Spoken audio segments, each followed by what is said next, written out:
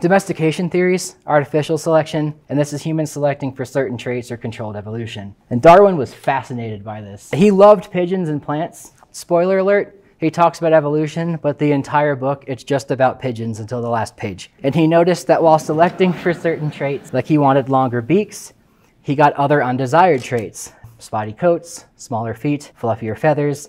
He never figured this out, and he just said, for like years. Does anyone know who figured that out? Not Paris? Because you answered it last time. It was Mendel, Gregor Mendel.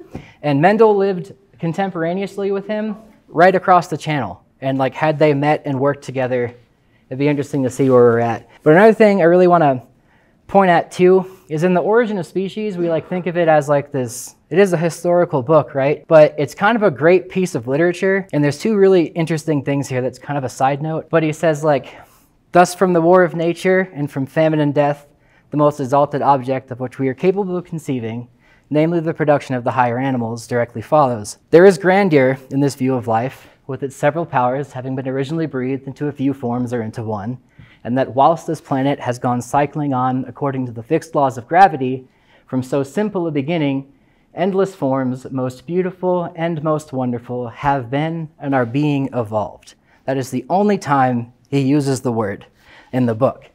However, as great bars as those are, he got so much flack for it, he had to change it.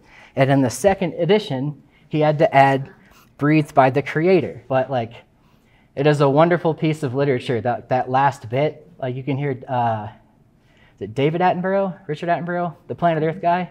Hear him read it on YouTube. It's awesome to hear.